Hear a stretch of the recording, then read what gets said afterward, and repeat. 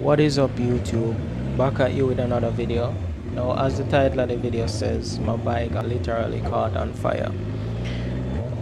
This was actually October the 30th. I believe it was around 1 to 2 p.m. in the afternoon.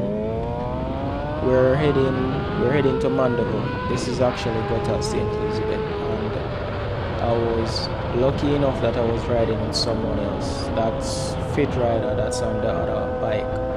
And I want to give a big shout out to him, because honestly, if it wasn't for him on that day, I wouldn't be able to know that there was actually a fire underneath the bike. So big shout out to him. I'll post his channel link on screen and also in the comment section, so you can go over there and check out his channel.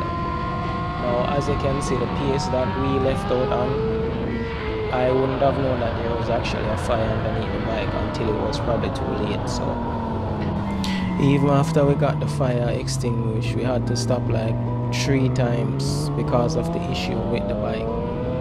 Why the fire even started in the first place. As I said, I'll get to the reason further down in the video, but this day was just one bad day, because I even left my fanny pack on the roadside where the fire was, and didn't notice that I left it until we actually reached Mandeville. And while we were heading to Mandeville, the rain actually came down, got wet going on. When we reached in Mandeville, found out that I left my bag, I had to turn back down, go back down, rain fall again. It was just one crazy day. So here I was just basically riding like normal, focused on the road in cornering mode. Didn't even know that there was a fire starting up underneath the bike.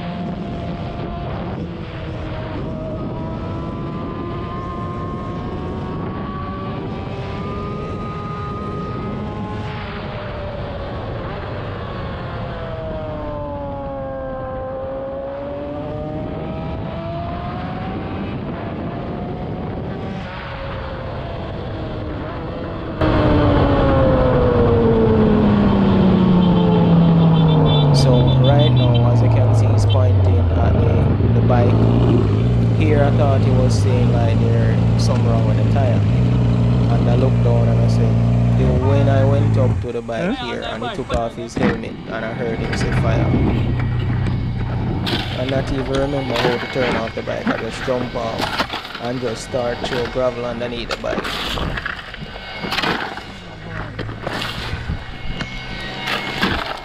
And here didn't really even have any loose gravel like that. This is probably one of the worst places to stop, because trucks always take this corner very wide. This is the bag that I'm telling you about, that I left on the roadside. I not even remember when I took it off and threw it down over there. So, but as I was saying, this is probably one of the worst places to stop, because this is where the trucks always take the corner wide going down Spur 3, and there was actually a truck coming down the hill. I think you will see that part of the video in a few minutes.